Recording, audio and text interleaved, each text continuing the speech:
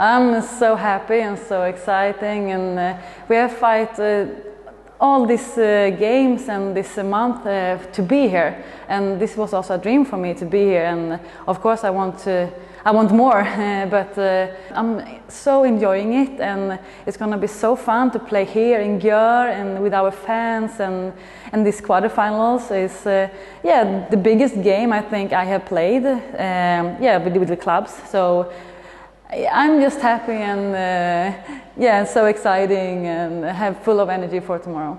I think we all feel this, that we could do so much more, but we were also so happy that we could reach this draw. And now this week we have talked about a lot of things about the games and what we should do better, and I think we have a really good feeling in the team, and I think we have trained really good this week, so I think we are very good prepared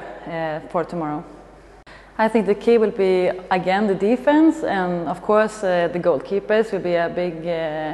big thing for us, but especially the defense. We want to play that type of defense that we did last time, maybe better,